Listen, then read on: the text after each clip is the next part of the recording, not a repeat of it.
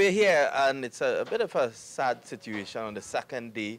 But what we try to do in cricket and what we try to do at the U.S. Open, and anything that MAQ is involved in, we always try to put a positive spin on it.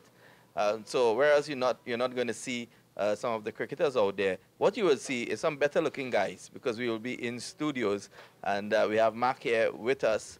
A bit disappointing, as I said before, MAQ. A lot of preparations has gone into this U.S. Open, even back in the West Indies where we're from. Everyone knows now that the U.S. Open is not only about tennis, but also cricket as well. And coming into this part of the world, even the customs officers, the immigration officers, they're all talking about U.S. Open, they're all talking about cricket. One of the customs officers actually told my cameraman, Gary Barkley, that he should not play cricket. He should play a real man's sport.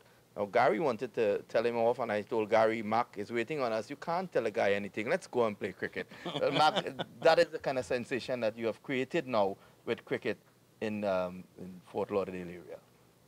Yeah. If you look at it, it took longer. In the 7 years, now they have all recognition on this game. And even the first time Broward County mayors showed up opening ceremony, which is good things to see that. And also, if you look at it, when the beginning we start, we have a hold up with the customs and immigration to the players came from overseas, and very hard time, 2 hours to 3 hours, 4 hours exams. And now you go in, a lot of Canadian players, they came in, just walk through it. They know about this tournament. County knows, restaurant knows, even the park, recreations and parkings, wherever you go, they knows about the U.S. Open as a cricket. They know the tennis U.S. Open and then golf U.S. Open. That's why you format for U.S. Open from there. But it's a lot of work. For this tournament, we got rain start last night and continue raining all day. Unusual weather. We've been preparing for last 1 year. For December 2014, we distribute the flyers. And the flyers for U.S. Open for this year 2015. We have over 63 teams got registered and excited to come to play. 32 teams qualified, registers, they participating.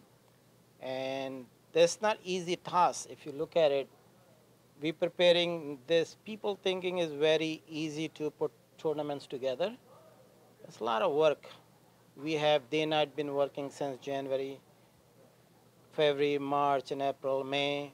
Team registration, ordering the uniforms, ground preparation, ground insurance, and player sizes. So if you look at it, balls, and then pay insurance for the grounds. And TV, dealing with the TV is one other task for us, been past 6 years. There's a lot of TV they cannot able to telecasting because they're not recognition games in U.S.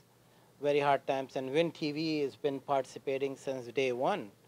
And they've seen the improvement from the day one, 2008 to 2009. Actually, they came along with this. Trinidad Tobacco teams came in. They came along with them also. So now they're growing since then. If you look at we've been putting so many hours, day and night.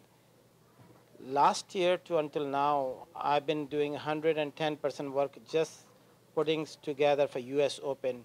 I go over out of the states, putting tournament together, New York, Philadelphia, we put tournament, and we have done Philadelphia Independent Cup and Unity Cups, Seattle tournaments. What about Chicago? You all were in Chicago as well. Chicago, you came to Chicago and see the games tournament there. They have 24 teams there also.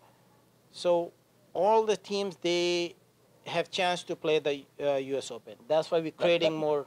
Let me ask you something, MAQ. You're speaking about preparations and all the hard work that goes into this tournament. Anyone looking on always think a cricket match is something very simple to organize.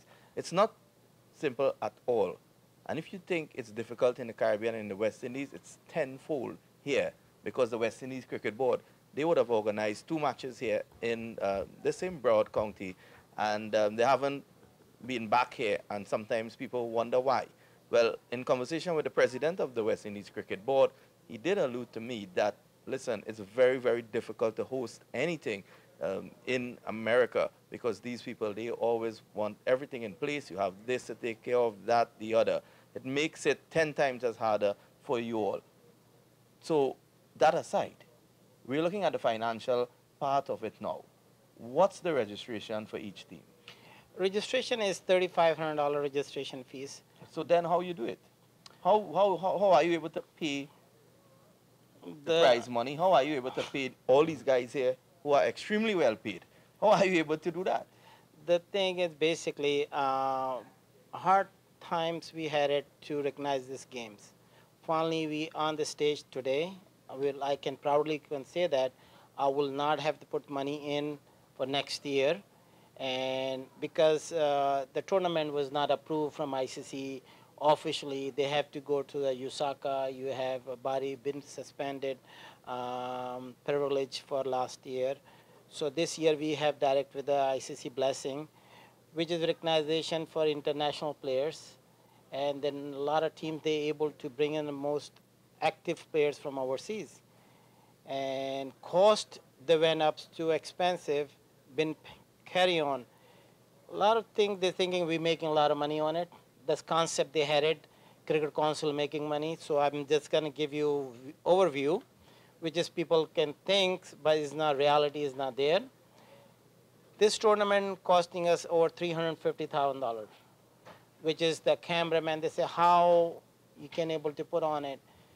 Cameraman costs $30,000, Empire costs $20,000. All the number you add employees, just our 4 or 5 employees we had it. They work for all years. His salary along over $100,000. So putting things together.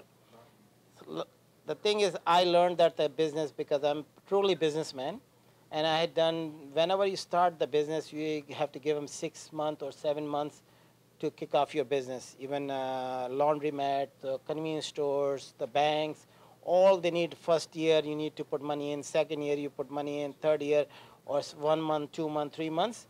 Cricket is similar, same thing. We took 7 years to where we at now. So recognition by county, recognition by Congress, recognition by Fort Lauderdale mayors and commissioners to all. To you just say about the immigration and customs recognition are U.S. Open. So it took that long. Usually what happened, a lot of teams and a lot of tournament happen in U.S. and the people think they were gonna do very quickly and they make some money and then go on. They got failure. One time they did, they spend like $20,000, $30,000 and they lose $20,000, $30,000 and they never do it again. So similar, same thing I said in college, you go to 1 year and 2 years and 3 years and 4 years, then you can become graduation. So cricket took 7 years become graduate from US. Yeah, it's a long, hard road, but you have stuck with it. And of course, now you're here to enjoy what is there to be enjoyed. MAQ, I want to thank you for joining us. Of course, stay with us as we have a number of other people coming on stream.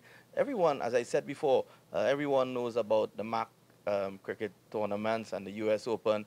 Just last night, I was in Walmart and a lady called her husband MAQ. He was not too pleased, MAQ. But it's just to show you, MAQ is getting into everyone's head. Let's take a short break. We'll be right back.